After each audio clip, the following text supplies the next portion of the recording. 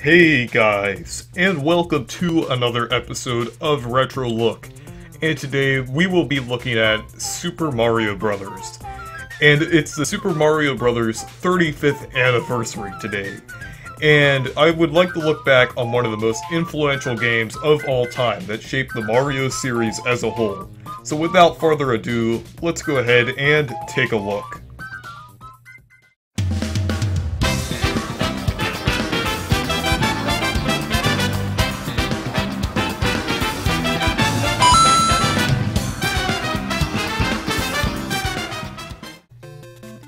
Super Mario Bros. Was the first game in the Super Mario series, and was originally a spin-off of Donkey Kong and Mario Bros.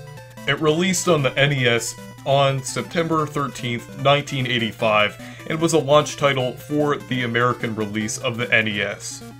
Super Mario Bros. Is considered as being the most influential game of all time and sold over 40 million copies.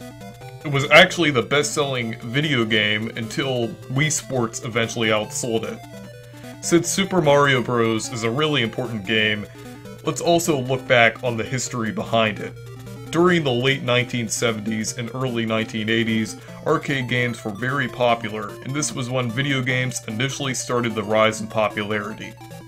In 1983, the video game industry crashed due to oversaturation of video game consoles on the market and lack of trust of the consumer. Nintendo then went on to create their first true home console, the Nintendo Entertainment System, or the Famicom in Japan.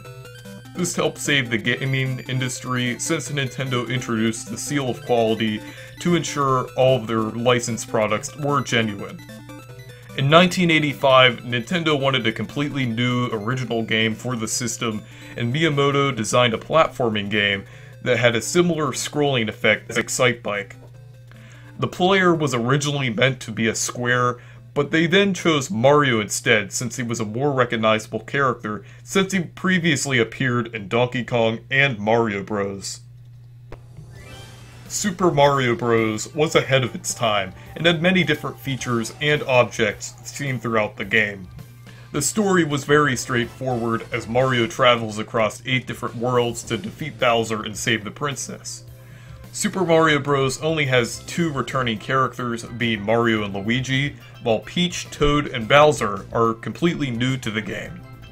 This game introduced 12 enemies, and almost all of them appear in most Mario games. These enemies include Goombas, Koopa Troopas, Piranha Plants, Paratroopas, Bloopers, Cheep Cheeps, Spinies, Buzzy Beetles, Podobos, Bullet Bills, Lakitus, and Hammer Bros. The items include coins, super mushrooms, flowers, Starmans, and 1-up mushrooms. This game only has different forms of Bowser for each of its boss fights that get slightly harder in each world. Super Mario Bros. Also has a hard mode that is unlocked after beating the final boss of the game, and this replaces all Goombas with Buzzy Beetles and makes the enemies walk slightly faster. It also has a 2-player mode where you can take turns playing the game as Mario and Luigi. Overall, this game takes about an hour and a half to beat, while using warps it can only take 20 minutes to beat. The speedrunning community of Super Mario Bros. Is popular, and the current world record as of recording this video is 4 minutes, 55 seconds, 646 milliseconds by Cosmic. There are a few glitches in Super Mario Bros., but the most notable is undoubtedly the Minus World. The Minus World is an underwater level that is endless, that is accessed by clipping through the pipe at the end of the level in World 1-2. This glitch is possible on every version of the game based on the original ROM, and that includes the Nintendo Switch Online. But it's slightly different in the Japanese version. Super Mario Bros. Had many different remakes, re-releases, and versions on different consoles throughout the years. The original version of the game is playable on the NES, GBA, Wii, 3DS, Wii U, and Switch. An arcade version of the game, called Versus Super Mario Bros., was released in 1986 and is also available on the Nintendo Switch. In 1993, it was remade in the Super Mario All-Stars collection on the SNES, which improved graphics, music, and physics. This version is also available on the Wii and the Nintendo Switch. In 1999, it was re-released on the Game Boy Color as Super Mario Bros. Deluxe, and included extra modes and content. This version is also available on the 3DS. So currently, there are many different versions of Super Mario Bros. Super Mario Bros. Influenced the Mario series as a whole, and also impacted the video game series, since platformers like Super Mario Bros. Spawned and created new series and genres. Super Mario Bros. Is referenced in some way in almost every Mario game, and every 5 years, the Super Mario Bros. Anniversary is celebrated, like the 35th anniversary this year, in 2020 and going into early 2021. So now, we are actually going to play Super Mario Bros. So let's go ahead and take a look. Okay, so now we are in the original Super Mario Bros. So let's go ahead and get started. So we'll do one player here. And now we're in the most iconic level in video game history, World 1-1. This level is remade a million times in Super Mario Maker and Super Mario Maker 2.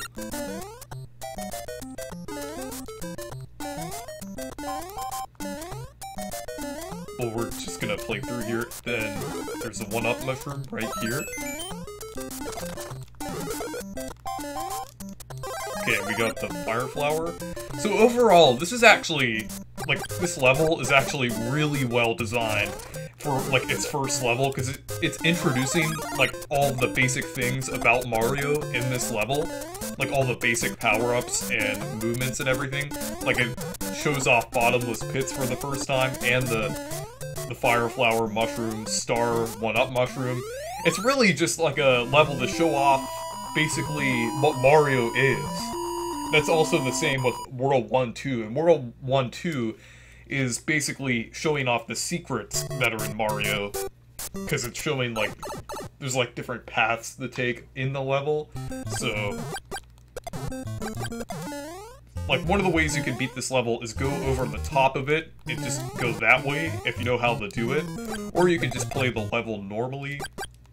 And then this way, there's, like, multiple ways to go through there, so we're gonna slide through here, or actually, just go up here. But this level is also really well designed, too, because, like, as I said, there's multiple different ways to go in this level, like, here there's, like, a secret area. This also introduces, like, the piranha plants as, like, a main enemy in this level.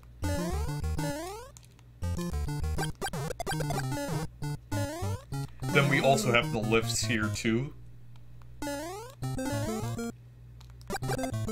And then you could take those lifts up to the secret exit, but we're just going through the pipe here. You could also, right at that pipe there, you could also do the minus world glitch.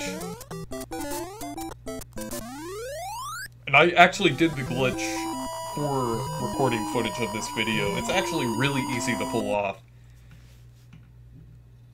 But if you want to do it properly, like, and if you're not really good at doing it, you might have to use a rewind feature so you don't run out of time.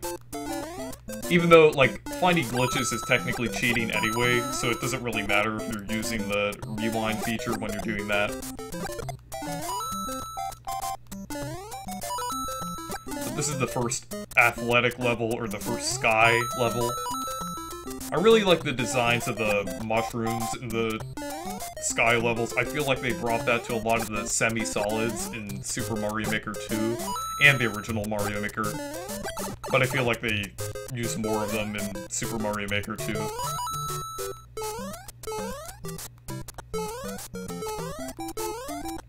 Here we go. And now on to World 1-4, the first castle in the game. Okay, so now we're on World 1-4.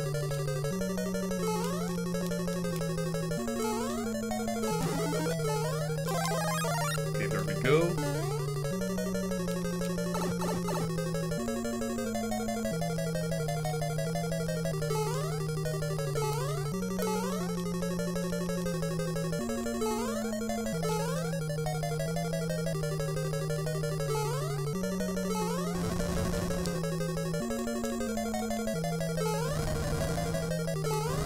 Okay, so here's Bowser. Just go over this. There we go. That was... Like, the Bowser in each castle in each world is technically a fake Bowser. And then we got Toad here saying, our princess is in another castle, that famous line there. So yeah, thank you guys for watching this video. Make sure to leave a like and subscribe for more. And also make sure to check out my Twitter and Discord server, because I post some good stuff over there too. So thank you guys for watching, and goodbye. But let's not forget the best thing that came out of Super Mario Bros.